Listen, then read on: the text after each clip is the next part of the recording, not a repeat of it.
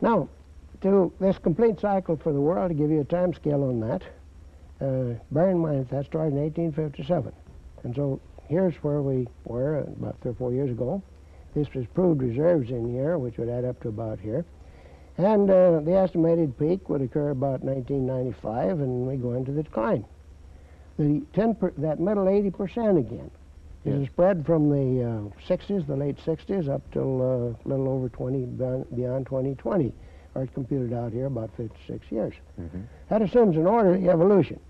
That says that a child born, say, within the last 10 years will probably see the world consume most of its oil if he lives a normal life. In his lifetime. Now, their OPEC countries are tampering with this curve right now. They're actually curtailing production somewhat.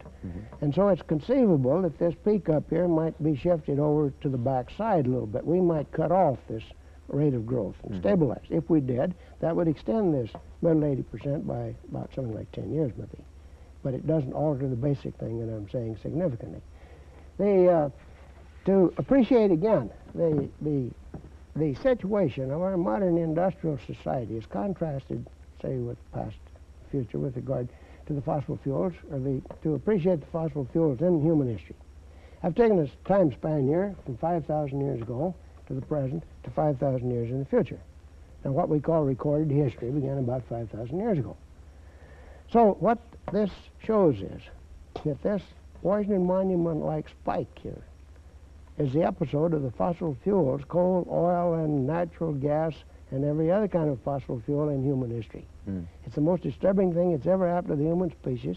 It's responsible for our technological society, and in terms of human history, it's a very brief epoch.